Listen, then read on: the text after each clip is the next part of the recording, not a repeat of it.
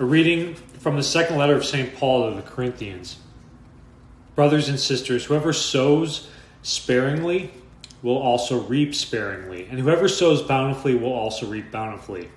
Each must do as already determined, without sadness or compulsion, for God loves a cheerful giver.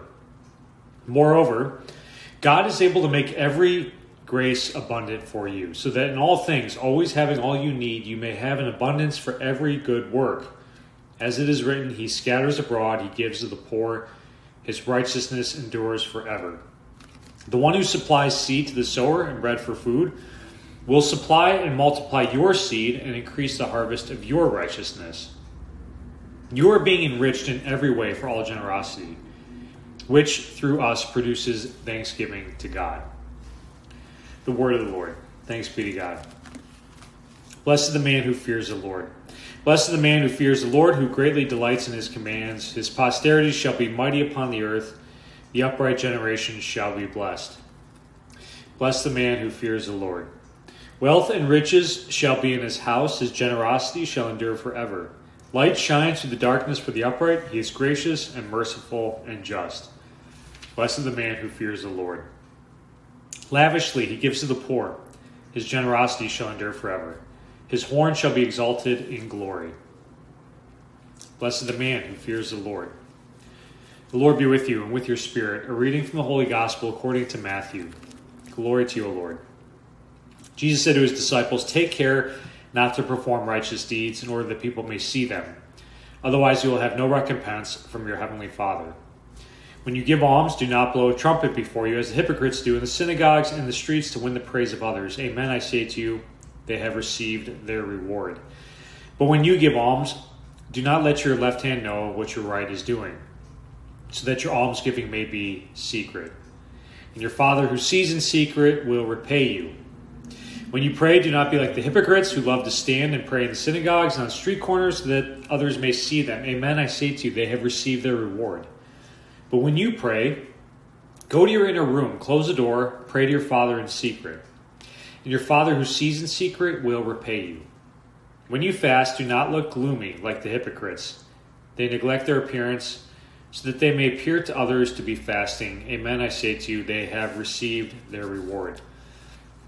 But when you fast, anoint your head and wash your face, so that you may not appear to others to be fasting, except to your Father who is hidden. And your Father who sees what is hidden will repay you." The Gospel of the Lord. Praise to you, Lord Jesus Christ. Whoever sows sparingly will also reap sparingly. Whoever sows bountifully will also reap bountifully. The opening line from our section from second letter of St. Paul to the Corinthians. So interesting. It's the spirit of generosity or magnanimity. What you sow is going to be what you reap. So if we're stingy, the fruits are going to be stingy. If we're generous and magnanimous, that is large-hearted, we're willing to go out there, the fruits are going to be abundant. Now apply this spiritually. Of course, you know me by now. This is the theme I always take up, the spiritual angle. So what does it mean to be generous or magnanimous when you pray? Well, first could be devoting time, spending extra time than normally would in prayer, or any time at all. What would it be like to spend an hour in prayer every day? Could you carve out an hour of your time? That would be a bountiful sowing that you would do, and the Lord is gonna pay you back bountifully as well. How about a different kind of prayer?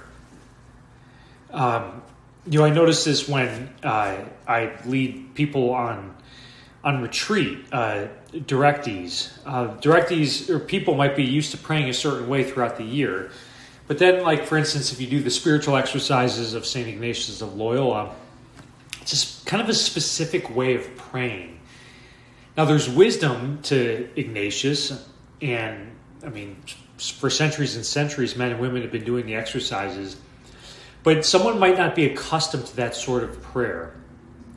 it often invokes, imaginative contemplation where you kind of picture the scene of the gospel.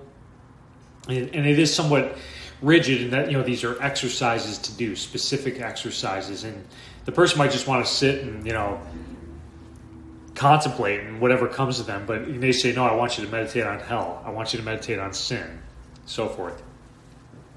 So the generous person, even though there might not be accustomed to that way of praying, does it. You sow bountifully, you'll reap bountifully. So just perhaps apply that standard or that metric to your prayer life. How can you be generous? How can you be magnanimous? Where's the Lord inviting you to be stretched? Of course, this gospel is all about prayer. And when you pray, do not be like the hypocrites who love to stand and pray in the synagogues and street corners. When you pray, go to your inner room, close the door, pray to your Father in secret. Well, I've said this before. Your inner room is in your heart. Go into your heart. Now, sometimes the inner room, the heart might not be a pretty place to be, but again, go into the heart. That could be your way of being generous. Trust in the Lord. He wants to give you abundant fruit in your life.